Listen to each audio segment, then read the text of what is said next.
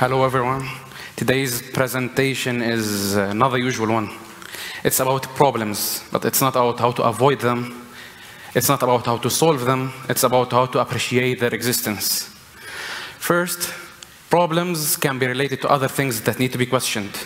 Sometimes when someone passes through a problem, the first question is life fair? This is something that needs to be answered today. There is a nice quote for Einstein. He says that it's not that I'm so smart, it's just I stay with problems longer.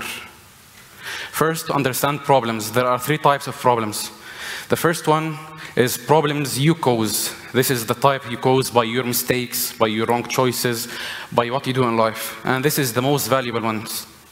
Because this is the one that teach you, this is the one that maybe make your weaknesses visible for you to be able to change them. This is the one that can make you improve. The second type is problems because of who you are. This type could be because of your nationality, because of your color, your skin tone, because of things that are not related to you. So this type could be the one that doesn't teach, but that can hurt. This is the hard part of it. And even though this part doesn't relate to what you did, but everyone passes through this in a certain type or a certain time. The third type, everyone for sure passes through it because everyone passes through random problems, which is the problems that come to you randomly. First, maybe to go to a personal story. In the high school, usually in the country that I was, they give the top student at the high school a full scholarship to the best university in the Middle East. And when I was in the high school, I was the top student for 3 years. So when I graduated from the high school, I took the full scholarship and I was accepted in the engineering domain. But the rest was just to do an entrance exam and to go to the university. I got the scholarship, I just did the entrance exam, which is the SAT exam. I did great in math, but I failed in English. Did it a second time. Third time, fourth time, and fifth time. All of them I failed in English. So I lost the scholarship because of this problem. What is the reason? I was bad in English.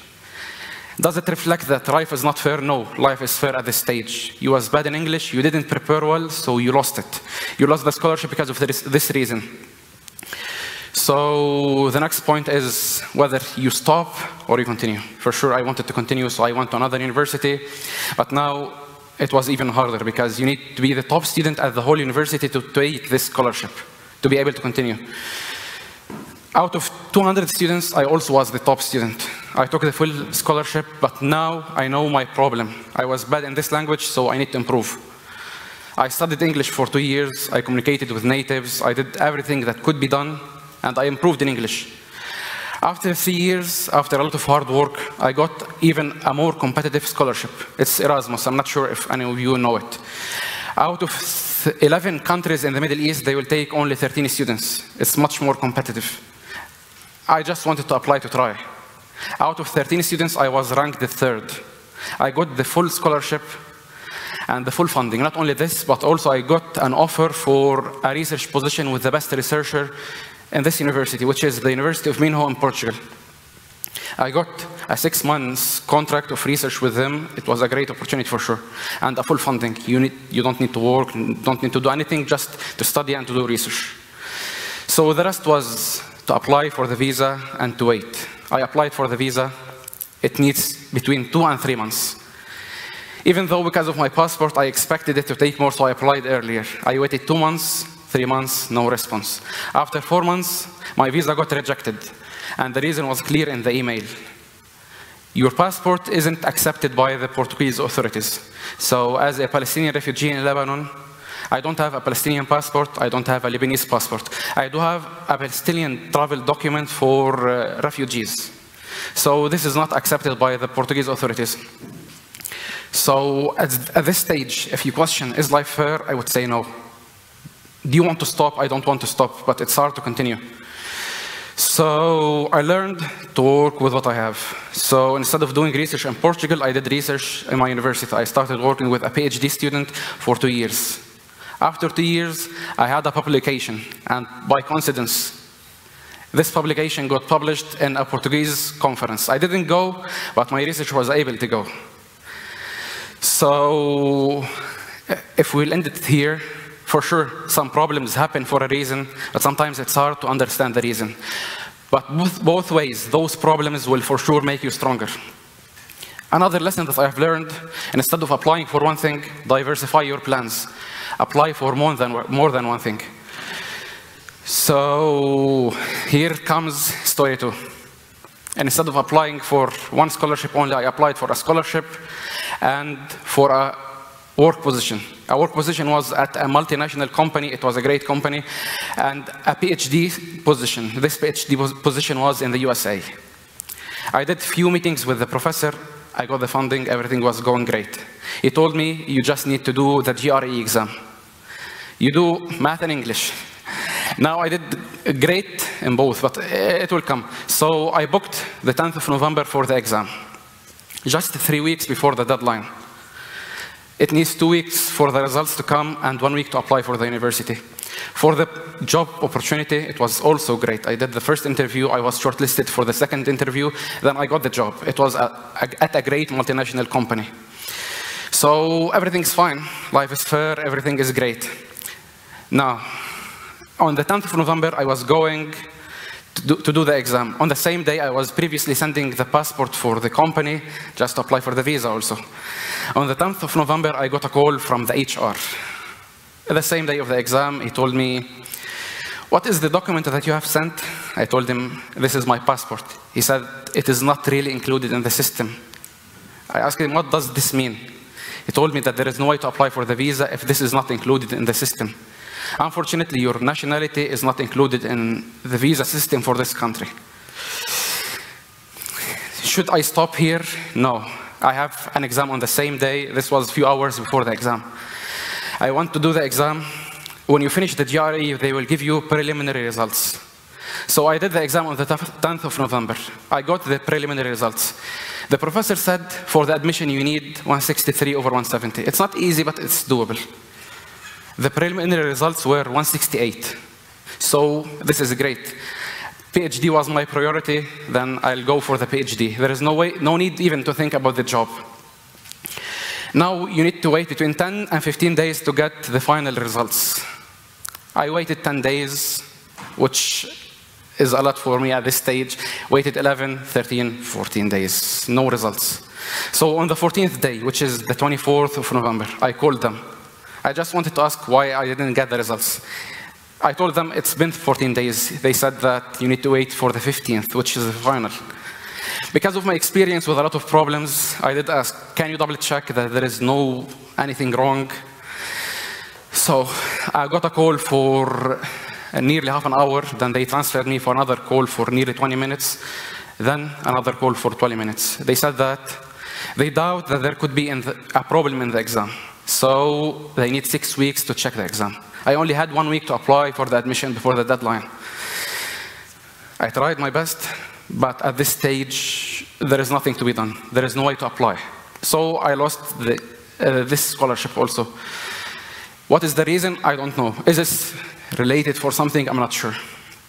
But at this stage, those 2 previous ones were not okay, but at least I passed them. This was the hardest. I felt that everything is personal. Everything is for me to stop. And when I asked myself, do you want to stop? I said, yes, I do want to stop. I don't want to apply for scholarships, for jobs, nothing. It just needed 12 hours to rethink, to see if I stop, what will happen. If you stop, you wouldn't hurt anyone. You would hurt yourself. You wouldn't stop the future of anyone unless it is just about you. So after finishing this stage, it's important to question one thing. Is life fair? I don't think so. But what should be done? Now, the thing that should be done for sure is to even more diversify your plan. Instead of 1 scholarship, 10. Instead of 1 job, 5.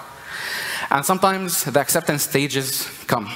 After the first problem, second problem, third problem, even 4th, 5th, 10th. Acceptance stage will come if you try. So I applied for 10 scholarships and I got accepted in most of them. I got accepted for a fully funded PhD program at the University of Bethel, which is one of the best in the UK. Also for the Netherlands, 3 different scholarships in France, the best university in the UAE, not only this, Spain, Portugal, Italy, Belgium, and Poland. I also got accepted in 5 different companies. I worked on multinational companies. I designed buildings in Lebanon, in Saudi Arabia, in Qatar, in Africa, in the USA, and all of this at the age of 22. I have been part of the main and the biggest program and the biggest project worldwide, which is NEOM. It's the most sustainable project. Everything happened fast, but sometimes when you stop, you wouldn't hurt anyone unless it is yourself. And for sure, after waiting, I got the result, which was 168, but it wasn't beneficial. We're back to the main question. Is life fair? There is a nice quote for David Bren. He says that life is not fair. Anyone who says it is, or even it ought to be, is a fool or worse. There is a nice research that was done in the USA. It says that being 1 inch taller can increase your salary by nearly $800 a year. It looks weird for sure, but sometimes being taller, having a certain eye color, a certain skin tone, a certain language, a certain religion can increase your chances of being accepted. But what you should do at this stage, if you have less chances, you need to work harder. Is it fair to work harder for equal chances? For sure, no. But it's your only way to change things. So let's talk about minorities. What minorities want? For sure, I want first to send a few messages to minorities.